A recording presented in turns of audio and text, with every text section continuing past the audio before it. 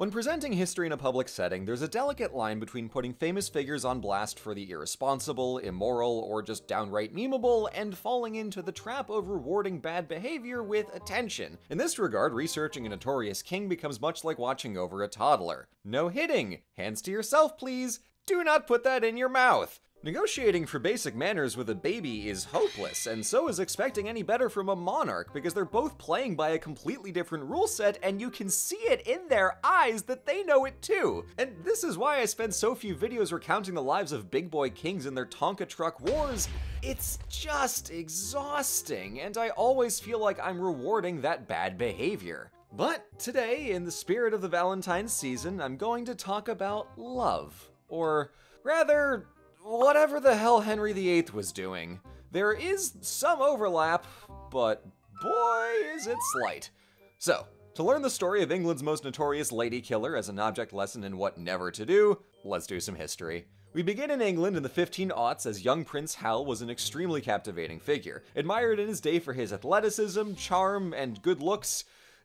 Sure, he's at once better and worse than we're liable to give him credit for. A multilingual and multi-talented king, he was an artistic patron and participant in the Renaissance tradition. He was also full of a royally insatiable appetite for food and women alike. Those traits were only matched by his impulsiveness, arrogance, and self-obsession. He got bored easily and was as distrustful as he was covetous. Henry's paranoia led to the death of queens, officials, religious dissenters, and nearly every advisor who ever served him. Yet, for the first 2 decades of his reign, he was popular in his court and among the subjects, in large part because he played the royal jock while his father's advisors and one notoriously corrupt Cardinal Wolsey ran the kingdom. But even early on, he couldn't leave well enough alone. Bored of being merely a celebrity, Henry wanted to get the blood rushing by winning glory. So, as ever, the clearest option was in France.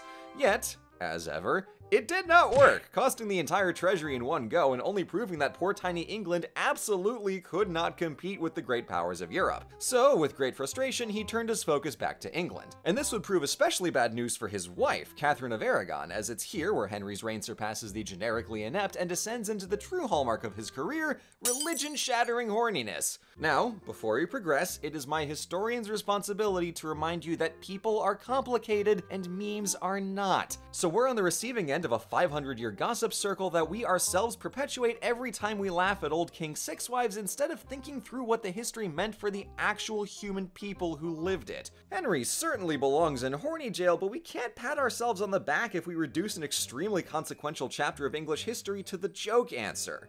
So let's consider, what did Henry want? In a word, a son.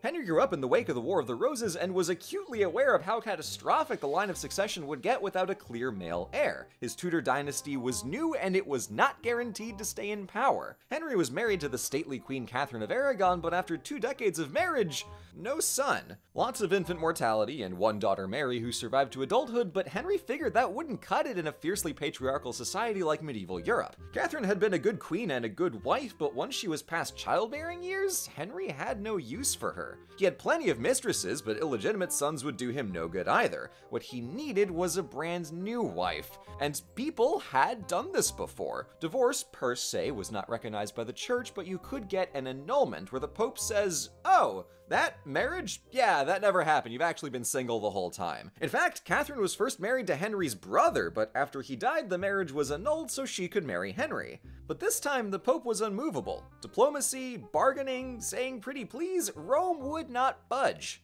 In Europe, Henry was powerless. But in England, he was the one in charge.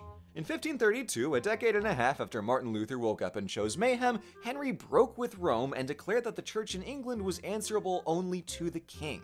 Some of Henry's advisors objected, so naturally Henry had them killed, and some Catholics in the north rebelled, so naturally Henry had them crushed as well. Everyone else carried on with their day for fear of the harsh new anti-treason laws. And with that, Henry had his church, his annulment, and his new wife, Anne Boleyn. She had been a court lady to Catherine, and when Henry started making kissy faces at her, she refused to be a mistress and insisted he marry her properly before any slamming was to begin.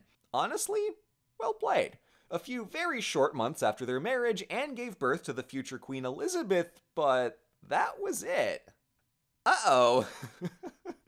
In the midst of all that, Henry was struggling to reconfigure his monarchy now that he was the head of the Church of England. He became responsible for giving alms to the poor and happily confiscated all of the old church lands. However, he had neither the time nor patience for another sonless wife. Blissfully unaware of how chromosomal genetics actually works, he concluded that this marriage was also cursed and had her annulled, and executed for adultery and treason. Zoinks! This kind of frivolous cruelty also undermines the entire hoist of doing Protestantism in the first place, which frankly is typical Henry.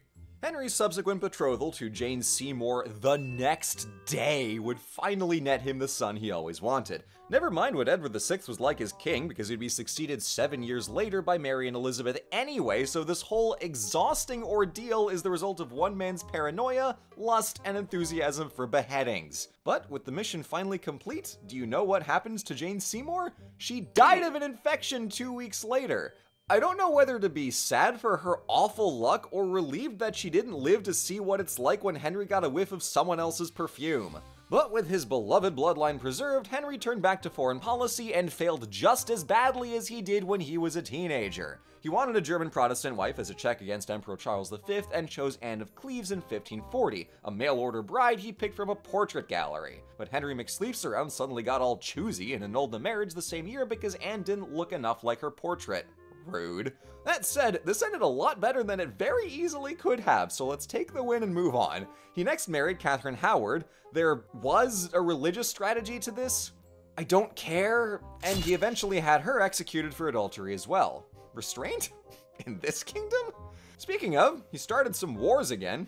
Didn't super work, plus the treasury was back to empty. Oh well, let's meet the last wife. Catherine Parr was a Protestant widow who served as regent while Henry was at war in France and made a point to formalize Mary and Elizabeth's places in the royal succession, thus making Catherine Parr the actual MVP of the Tudor dynasty. In any case, it was good timing because 4 years later, Henry died, leaving our last Catherine to live her best life.